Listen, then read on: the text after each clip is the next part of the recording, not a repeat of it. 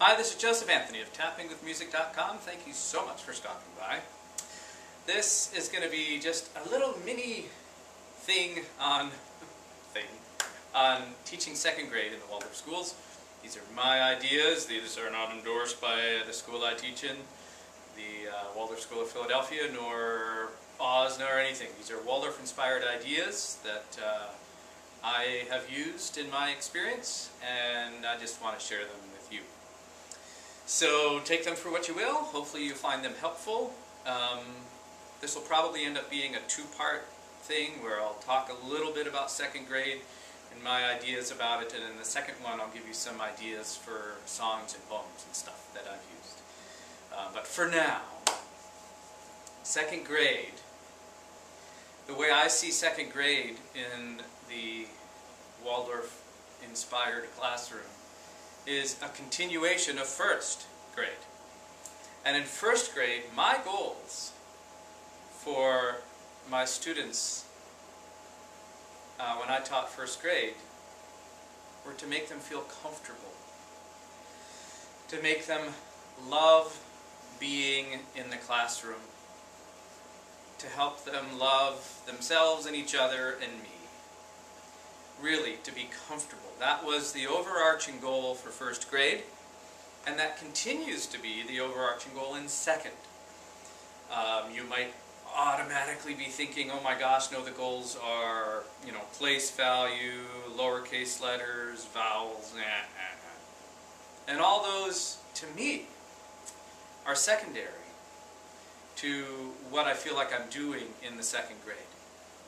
If we think about Steiner's idea that at around the age 7 and the change of teeth, the life forces, the etheric, whatever you want to call it, is being born.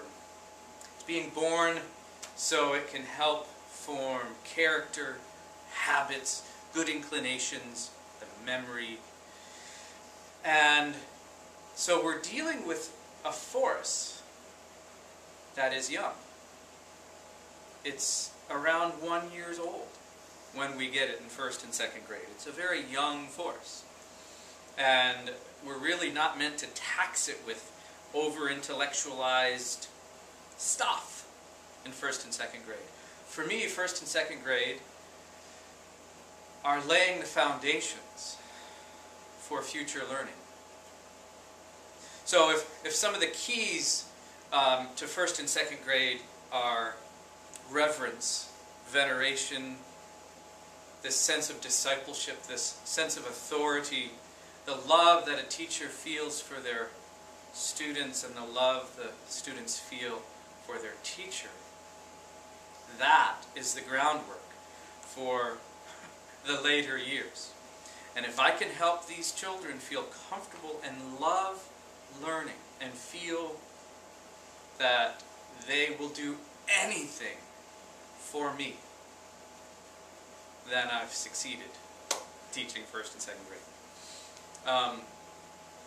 Because they're going to get to a place where they're going to have to do stuff they may not want to do.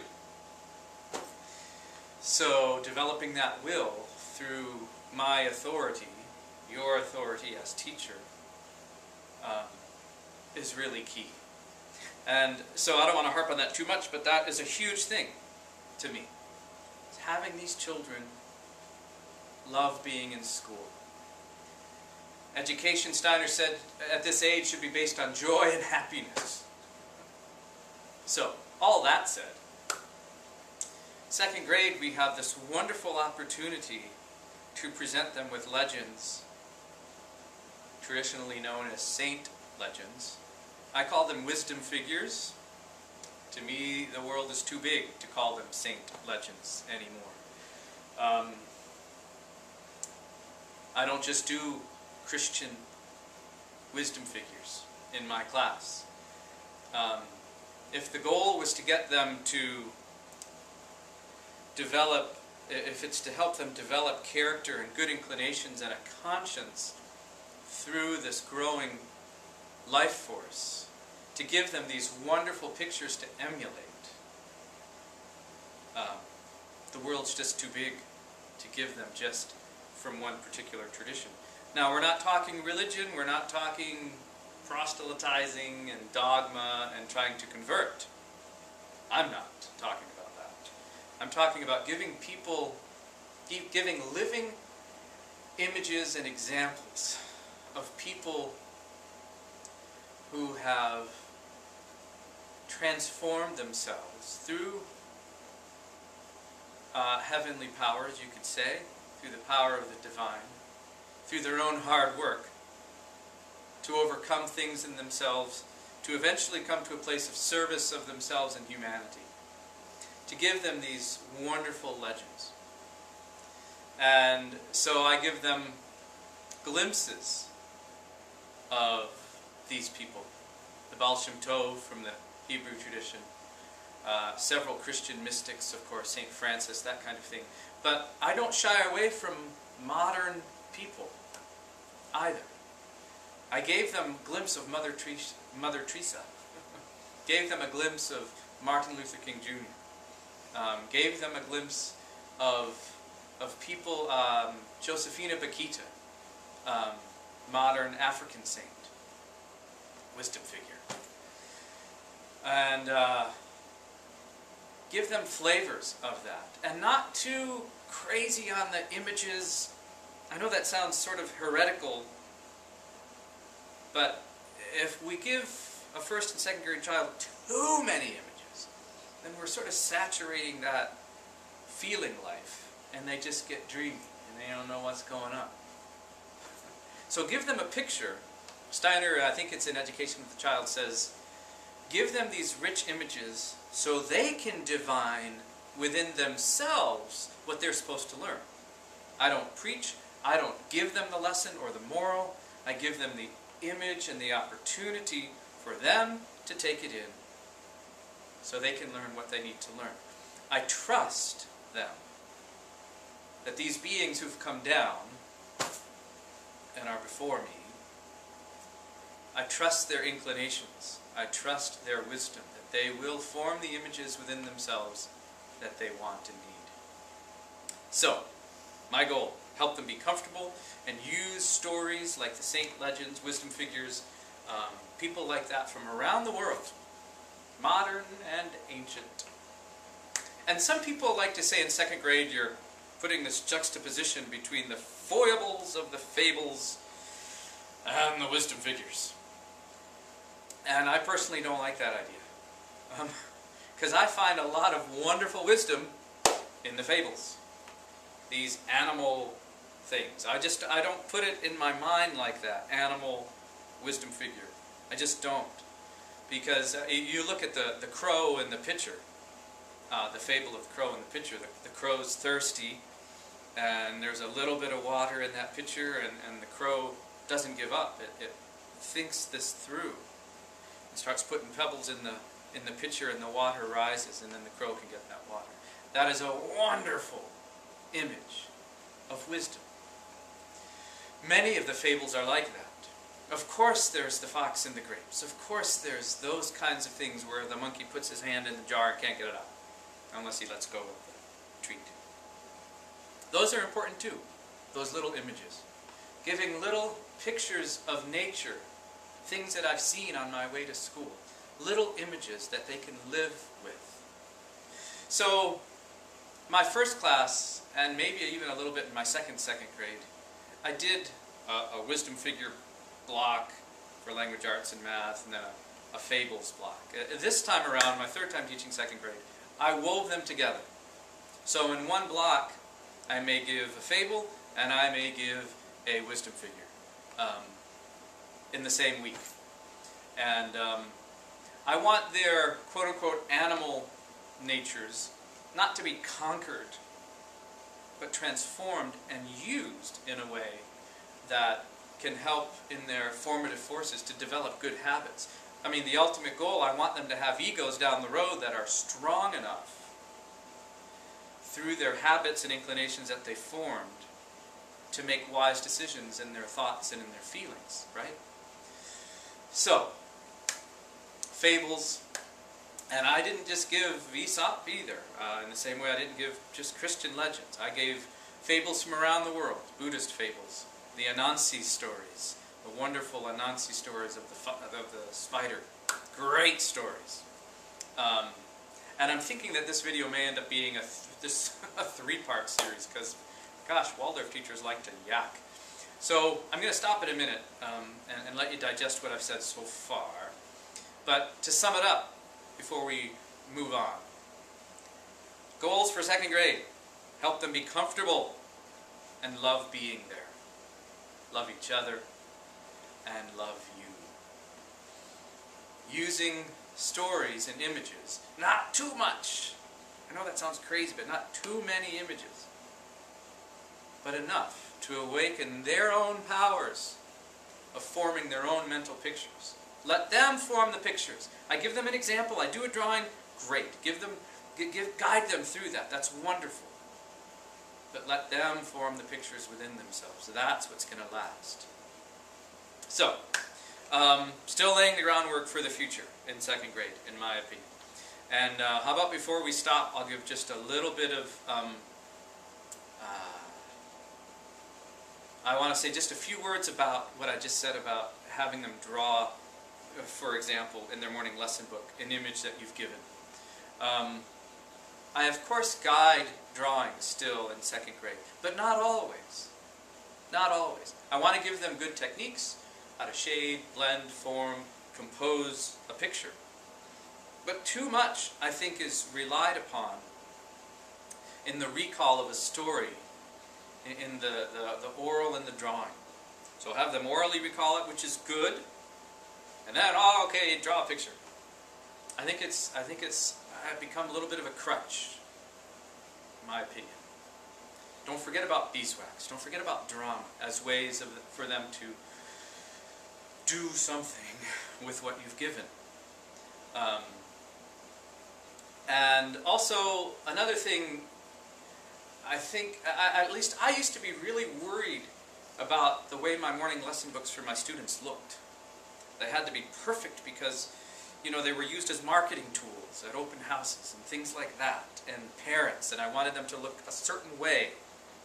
And now I've really changed my attitude about morning lesson books. To me, they're works in progress.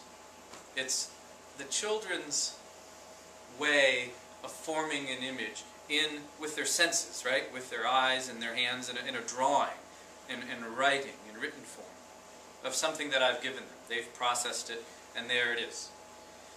So it doesn't need to be perfect. Allow them to form those images and have them be works in progress. And not be afraid of what they'll look like if they're quote-unquote not perfect in that way.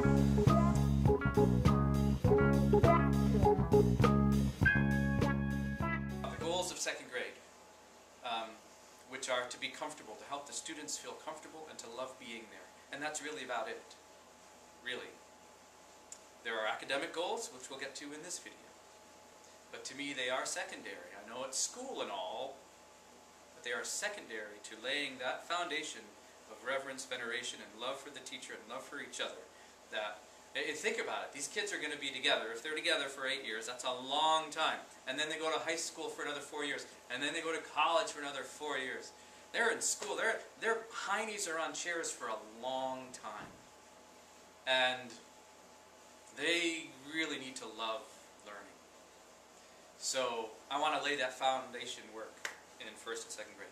That said, I touched a little bit in the first video about wisdom figures, saint legends, and fables, so I won't get too much more into that in this video, other than to say that you can use those things to teach arithmetic, as well as language arts. I had given the lowercase letters last year in 1st grade, towards the end of the year, and so we just picked up right from there. We did a lot of individual reading as well as group reading. I had a very precocious class, so we really just sort of jumped right in there with all of the academic work. And I still kept it light, homeopathic doses, really,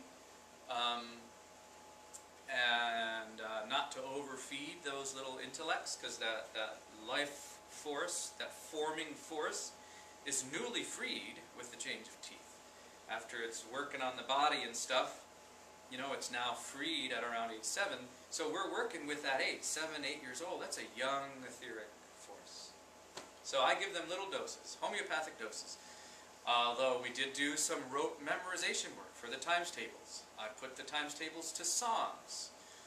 1 times 2 is 2, 2 times 2 is 4, that kind of thing. We did that. We did rhythm stick work with the times tables. And one thing I want to say here is that over the years I have learned to toss out circle in the morning. I really believe it has no place in the early morning hours of a Waldorf 1st, 2nd, 3rd, any grade, really. Brain research has showed that the best time for learning intellectual academic type work is the morning. And I used to have these elaborate half-hour, 45-minute long circles. And then they're exhausted. Oh, rosy cheek, that's great. They're, you know, it's wonderful, I suppose, in a certain sense. But then again, for the energy I'm expending to get them to do the circle is tremendous. And their energy to hold that space. And then I'm going to ask them to sit down, listen to a story, and do some written work. Now, one can say they're physically ready now because they're active. They've just been physically active. However, all of that singing and recitation, it's too feeling life, it's too astral, it scatters them. And so it's too much energy for you and them. So 5 minutes. One good song that you can develop and work on. One good poem that you can develop and work on. Maybe 1 or 2 movement things. And then get on with it. Be done. I should also add that in my 2nd grade, 8:15 is when our school starts officially. And I allow these kids, some of them have walked to school, some of them have ridden their bikes. I have one who rides a unicycle, really. And I have others who drive long distances. And so at 8:15, they come in and I let them do string games. And I let them do beeswax for an hour draw. Talk. Chill out for 10, 15 minutes. Foundations of Human Experience. Read that book. Steiner talks about helping, the main goals for us when he told those first teachers are to help children learn to breathe and sleep. So to me, one of the ways I do that is helping them feel comfortable and at ease. If they can breathe easily in my classroom, then good. They'll eventually sleep well, right? If they're not anxious. So they come in, they chill out a little bit, and then we start. I don't make a big production anymore about attendance, and I certainly don't move the desks around and have a giant circle. Have them sing and move later in the day. But the morning is really for getting some academic learning done. So, I would also, at some point during the year, I can't remember when I did it, it might have been at the beginning, but I started to put form drawings on the board when they came in. Things like, I may have put that there, for example, with or without a little story as they walked in the door and I shook their hands. And I would say, all right, you finish that in your form drawing book. I would give them form drawings in the morning to do. I would sometimes give them simple arithmetic problems, addition and subtraction. Towards the end of the year, I gave them word problems, somewhat elaborate word problems with several steps. We started to work on mental math right away and continued that through the year with number stories. Steiner talks at some point about it's really wonderful for them to form these images of numbers and shapes in their minds. And you can do that a lot with mental math. So I would encourage that. That's a wonderful thing to do in lieu of circle nonsense. So mental math. I wouldn't even do a lot of recorder work in the morning. It just gets them too out there. Do it later. So, form drawings, I did on a daily basis. I didn't have a block of form drawing anymore. We still, you know, did them on each other's backs, and every now and then I took the sand out, and they'd do it in sand and do it in the air and all that. That's all important stuff. But I didn't guide them as strictly as I did in first grade. It would be on the board when they came in, and they would go from there. Sometimes it was a finished form, sometimes it was one that I said, you need to finish. And later in the year, I would have students come up with their own forms. I didn't tell them to, they just would. And they asked, can we do this form? And so I would. I would put their form on the board. And why not? Why not? Oh, it's developing too much ego. No, it isn't. It's something they're forming from within themselves. And I want them to feel a healthy sense of pride and accomplishment. So, form drawing. I wanted my students to be reading, even though I know that shuts off a certain connection with the spiritual world. Once that, especially because so much of the literature is so fantasy-driven. But we also are teaching how to read. We're school in the modern age, and so we have certain concessions to make. And so we're teaching them to read far younger, I think, than they really ought to be. But there it is. Do it as gently as you can, as lovingly as you can. Right? So you leave space in their hearts to grow into the art of reading for pleasure, information, and just joy. And arithmetic. We did, of course, place value was like this next big thing. And we did it with piles of rocks, we did it with acorn caps that we collected, we did it with pebbles, we did it with little gemstones. I wanted them using their fingers and hands a lot. And so what that meant was there wasn't every day we weren't writing and drawing in our morning lesson book. I know that may sound heretical, but I don't know if I mentioned it in this video, but or the last one about teaching second grade. But to me, the morning lesson books can become too much of a crutch for teachers. You know, I guess you need the breath, right, to have them just be doing something like that. So that I understand. But they can also form these concepts with their hands, with their bodies, and later, right? So if you have a day where they don't put anything down in the morning lesson book because they've played place value games with rocks and stones and things, okay, right? If they've done a drama about the wisdom figure lesson you've told, and they didn't get a whole lot done in their book, okay. It's okay with me. Part of language arts, as I'm learning them to read through writing and spell through writing, I would actually say to them, as the year went on, sometimes I'd give them something to copy. Like if I get a little piece of St. Francis or something, a little legend of St. Francis, a little piece of that story. I might give them a couple things to write and copy right in their book, so they have an example of beautiful language, proper, all that kind of thing. But another day, I may give them just one sentence. Another day, I may give them one sentence and then say, you make up the next sentence. I may give them the summary of a fable, a real short summary of a fable, and leave off the ending and say, you write the ending. Oh my goodness, but creative writing shouldn't happen until 7th grade. Which wonder and surprise. And let them write creatively in 2nd grade. It's fine. Really, it's fine. Sometimes I even said, make up your own ending.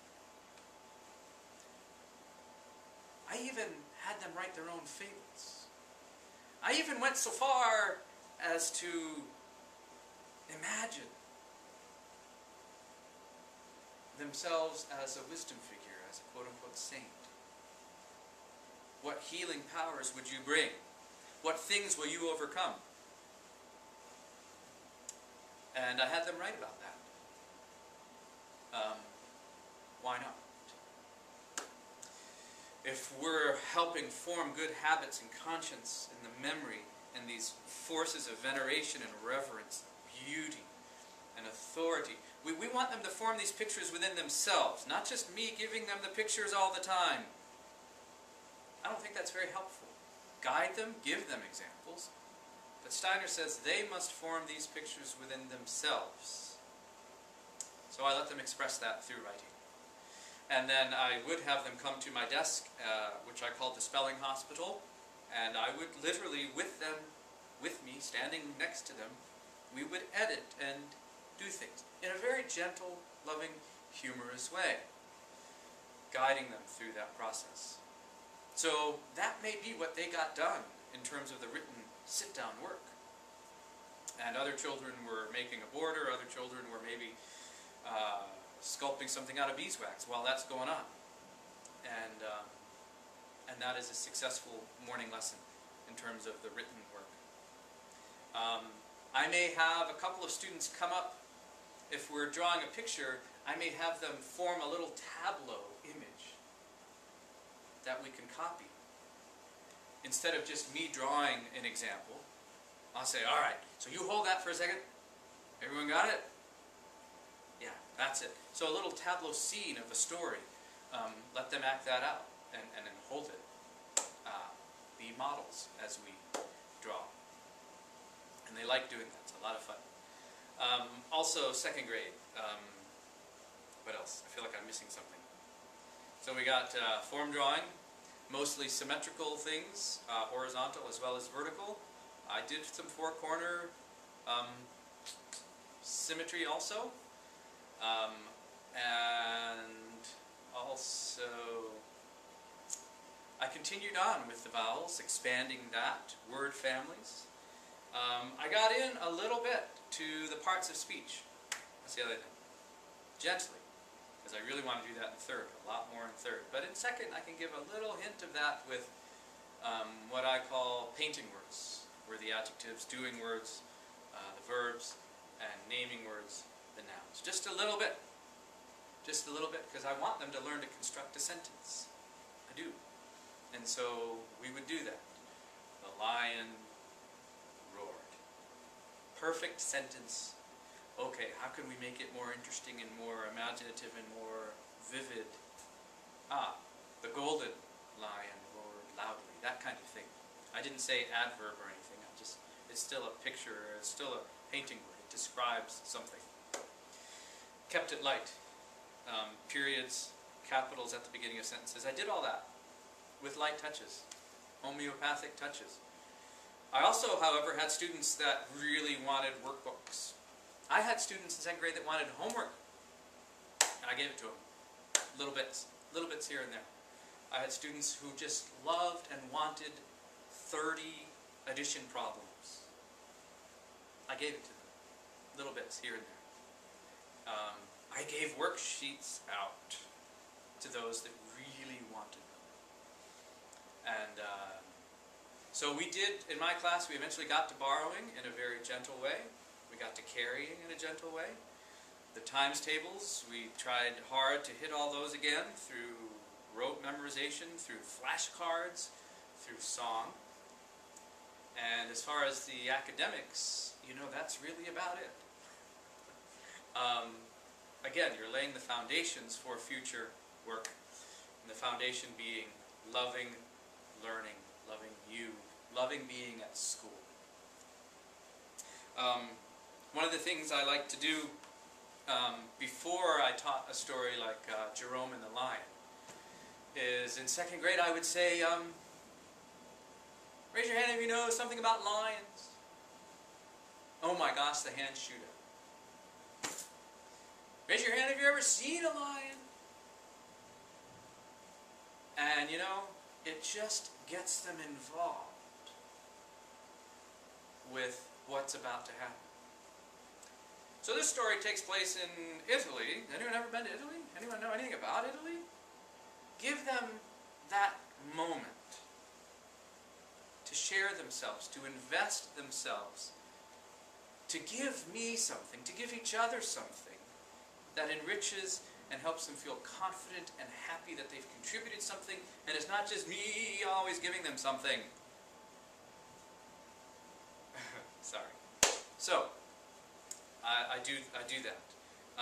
As part of my review of the story, I do want that etheric memory to be worked upon the formative memory. So I want them to know things in chronological order. That's important. But I also may do a review of, oh my goodness, what was the scariest part of that story? What was the saddest part of that story? What was the funniest part of that story? What do you think so-and-so learned? What do you think, what could have happened that didn't? And I'll say right here that I changed my wisdom figure, St. Legends, I changed my fables to suit the people before me, my class. That may sound heretical, but these were all oral stories told and passed down, and you can have a million different versions of St. Francis, and a million different versions of the tortoise and the hare. So I changed them as I see fit. I did that with fairy tales too. I want them to be accurate, of course, for the archetypes and the spiritual lessons. That I haven't changed. But I may add things in to address a pedagogical issue in my class. And I encourage you to do that. I encourage you to make up your own stories as well. So, prior knowledge is good. Also, the way you speak, the tone of your voice, how you speak is crucial. We imagine this newly born life force, etheric force, born at around age 7, changed teeth. It's young. It's a baby. It's 1 year old or so, 1.5, first, second grade. It's a newly born force. So treat it with great gentleness and reverence. So speak gently. I rarely raised my voice in second grade. And I don't think I ever did in first grade. How I speak, who I am as a human being, inwardly transforming and working on my own stuff, crucial to what's going on in that classroom. Children are eager. They bring their own gifts and their own lessons that they want, their destinies from the spiritual world. I really need to treat that whole thing with reverence and beauty and gentleness. So, one of the things Steiner says is children should be storing within their memories treasures of thoughts and images that they can work on again once the astral is born later on. So I want to give them memories of happiness and joy. And what else? I feel like there's something else. Oh yeah, I wanted to read this to you from Education of the Child on page 57 of this edition. Children have an extraordinarily sound instinct for what is good for them, as long as only the physical body has become free to interact with the external world, and as long as they are in the process of development. So this is in the context of their bodies forming and the etheric being freed to work on for memory and the intellect and all that. Children will indicate what is beneficial to them. However, if from early on this instinct is disregarded, it will disappear. Education should be based on happiness, on joy, and a child's natural cravings. It started to thunder here in Philadelphia. So, I say that and I bring that to you because we focus so much of our energy on giving them things, bringing things to the children. And of course, it's what we're supposed to do, right? However, more importantly, we're supposed to learn from them and take from them so we know what to do. That means observing them, listening, watching, and trusting. There's a reason they're doing what they're doing, even if it looks naughty, for lack of a better word. So trust them. Let them show you what you are to bring in the next day's lesson or in the next block. And if I don't trust them, they'll sense that. And they won't trust themselves, and Steiner says it'll disappear. The instinct, it's an instinct for them to show me what they want me to teach them.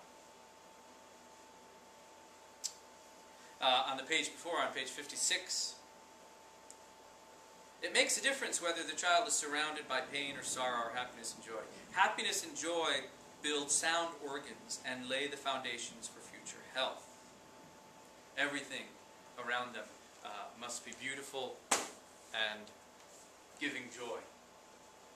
So, that said, here's a few songs and poems that you could use for singing.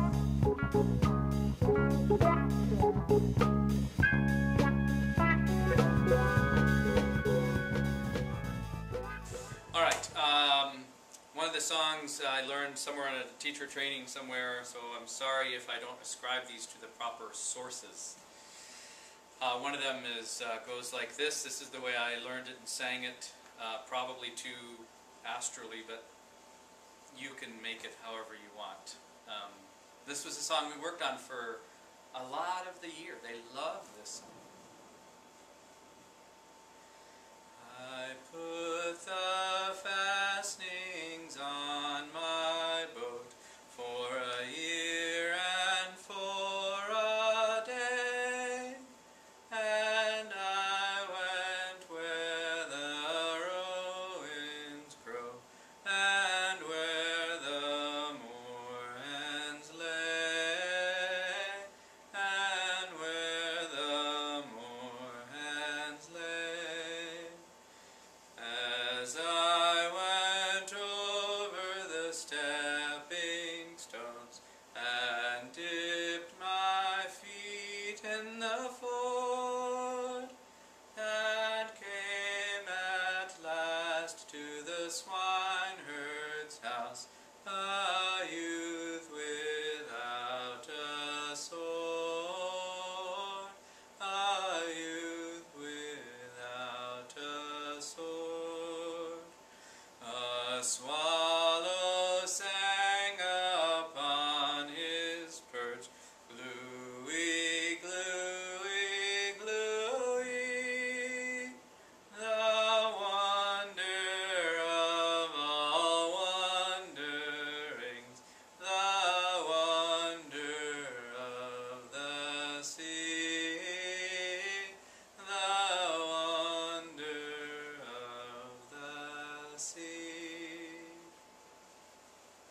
It's a wonderful mood song for second grade. You could attach it to the King of Ireland's Son, which I think is boring. But anyway, I didn't do the King of Ireland's Son this year. But use it if you want. But that song's with that story. And anyway, you can do it without it, as I just said I did. Little speech work. Flowers, fruits, and feathers rare. Flocks in fields and fountains fair. Give those to them. Mumble and mutter are meddlesome men, making mistakes again and again. Another one they liked that I gave them was, I never felt that felt like that felt. I also gave them this one. I thought a thought, but the thought I thought was not the thought I thought. If the thought I thought had been the thought I thought, I would not have thought so much. Now, you don't have to worry, by the way. I'm going to put the lyrics in and the words to all these in the About section of this video. So if you look down, you'll see the title of the video and how many views and all that. And below that, there's a little thing that says About. If you click that, I'm going to put all of the words to these songs and poems there. And again, please don't make a giant 45-minute circle out of all this stuff. 5 minutes in the morning. Use these throughout the year. Okay. Walter de la Mare poem, wonderful one. Slowly, silently, now the moon walks the night in her silver shoon. This way and that she peers and sees silver fruit upon silver trees. One by one the casements catch her beams beneath the silvery thatch. Crouched in his kennel like a log, with paws of silver sleeps the dog. From their shadowy coat the white birds peep, doves in their silver feathered sleep. A harvest mouse goes scampering by, with silver claws and silver eye. And moveless fish in the waters gleam, by silver reeds in a silver stream. There's a lot you can do with that poem. Clap your hands every time you hear an S sound. Ring a little bell. That kind of thing. You can work on that. Another song. Make my living in Sandyland. Make my living in Sandyland. Make my living in Sandyland. Ladies, fare thee well. I raise big taters in Sandyland. I raise big taters in Sandyland. I raise big taters in Sandyland. If you can't dig them, I can. Hop, come along, my pretty little miss.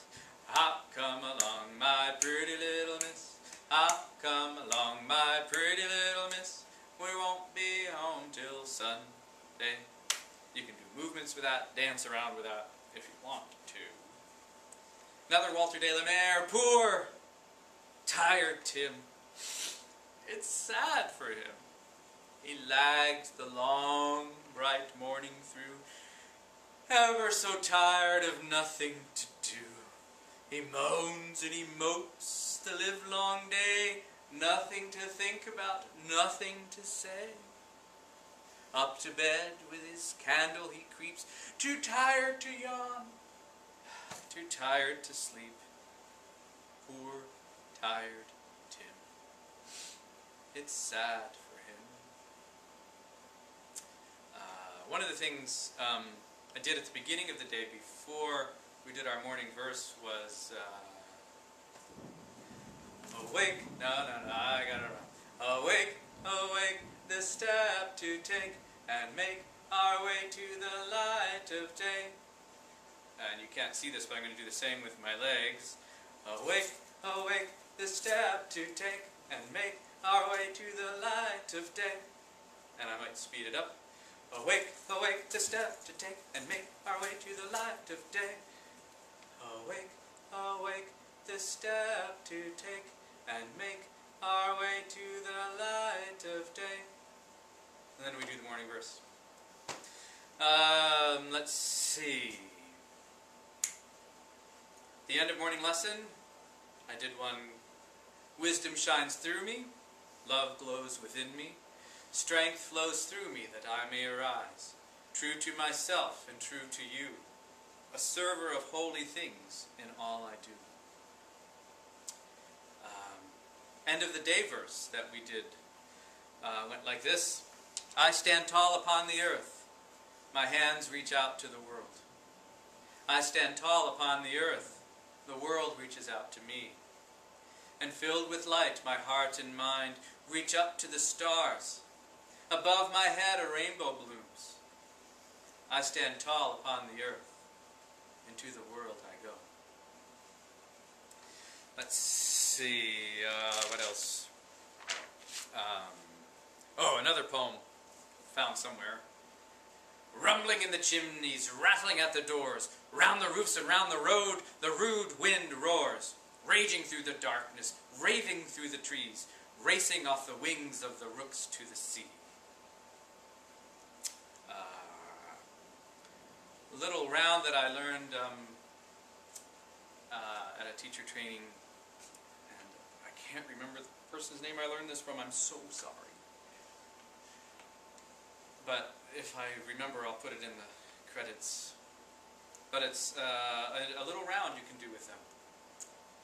And the first part, slow and steady, carefully ready, tortoise takes his time. Nice and easy, if you pleasey, life is so sublime. And the second part is for the rabbit. Quickly, quickly, oh so quickly is the clever hare. This way, that way, going the fast way, rush from here to there. You can weave those together, and if you want to. Let's see. What else did I do? Oh, yes. So we had African Heritage Month, Black History Month, whatever you call it. And so I did a whole block of African wisdom figures. And so I know these songs are a bit on the astrally side and that kind of thing, but little touches of the culture I think are good. So one of the ones I did was by a gentleman named Samite, and the song is called Tokido, and it's another good one to eventually work into an early round. And it goes Tokido, katuna do, katuana no, katuna do, Tokido, katuna do, katuana no, katuna do, hatty bumpa bumpa bumpa ti bum ti ba be. Hatty bumpa bumpa bumpa ti bum ba ba. Teddy bumpa bumpa bumpa ti bum ti ba be. Teddy bumpa bumpa bumpa ti bum ba ba. So the children can do, or I can do they can do the to-ki-do, katuna do, katuano no, katuna do, and then I can come in with teddy bumpa bumpa bumpa ti bum ti ba be. And there's a third part that goes be. Ti-bum ba ba, abe ti-bum ba ba. So there's one you can do. Another song we did. I was looking up things about Saint Josephine of Bakita, and I found this wonderful African school, this wonderful group of children singing this song. I changed the words a little bit, but it's basically welcome dear brother sun. Welcome, dear sister moon, we are happy to see you today. Come down and live in our hearts. That's another little one. Let's see. Oh, wintertime, velvet shoes, adapted by me, written by Eleanor Wiley. Let us walk in the snow in a soundless space, with footsteps slow under veils of lace, shod in silk and woven wool, white as cow's milk and wings of a gull. We shall walk through town in a silent peace, stepping on the down in silver fleece. In velvet boots we walk in the snow, with fire in our hearts wherever we go. We did a little round thing, not round, but sort of parts with that. I had some kids doing this crunch, crunch, crunch, crunch of the sound of crunching through the snow, and other kids were doing the swoosh, swoosh with the wind. Wonderful poem by Harry Bain, or Ben, B-E-H-N. It's called Waiting. Dreaming of honeycombs to share, with her small cubs, a mother bear sleeps in a snug and snowy lair. Bees in their drowsy drifted hive sip hoarded honey to survive, until the flowers come alive. Sleeping beneath the deep snow, seeds of honeyed flowers know when it's time to wake and grow. Let's see. Higgity piggity pop, the dog has eaten the mop. The cat's in a flurry, the pig's in a hurry. Higgity piggity pop. They like that one. Let's see. I'm just going to give you a few because, you know, I want you to make up your own. So there's this famous poem, This is the Key to the Kingdom, and I changed it around. And it goes, the version I did was this. This is the key to the kingdom, in that kingdom by the sea. In that kingdom there is a city, in that city there is a town. In that town there is a street, and on that street there winds a lane. On that lane there is a yard, and in that yard there is a house. In that house there is a room, and in that room I hold a basket of never-fading flowers. This is the key to the kingdom, in that kingdom by the sea. To share the beauty and gifts I have. The key to the kingdom is me. I am the key to the kingdom. So, there's one. Let's see. Spring is showery, flowery, bowery. Summer is hoppy, croppy, and poppy. Autumn is slippy, drippy, and nippy. And winter is breezy, sneezy, and freezy. I also, by the way, would write riddles on the board and have them try to solve them also. I feel like I'm forgetting some things, but Attention getters, I used in my class, I would say, "Mamma mia!" And they're supposed to repeat, "What a spicy meatball!" Totally zany and silly, but they loved it. I could say, "Give me 5!" And they would do 5 deep breaths.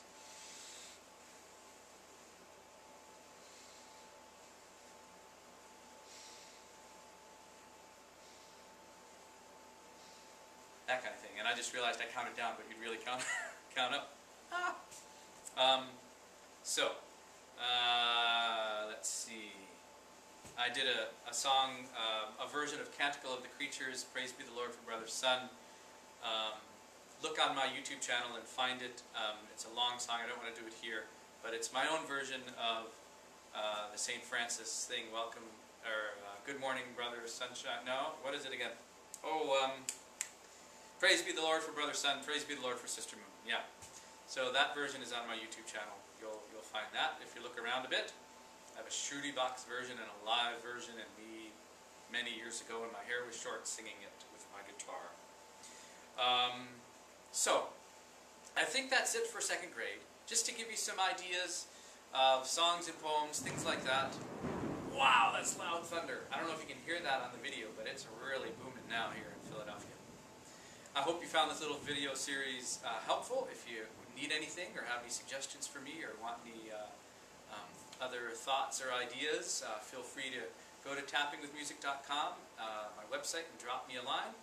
I do concerts in and around Philadelphia, as well as something called EFT, but I also do educational consulting, Waldorf-inspired style. So, thanks for watching. This is Joseph Anthony saying take care for now. Have a great school year.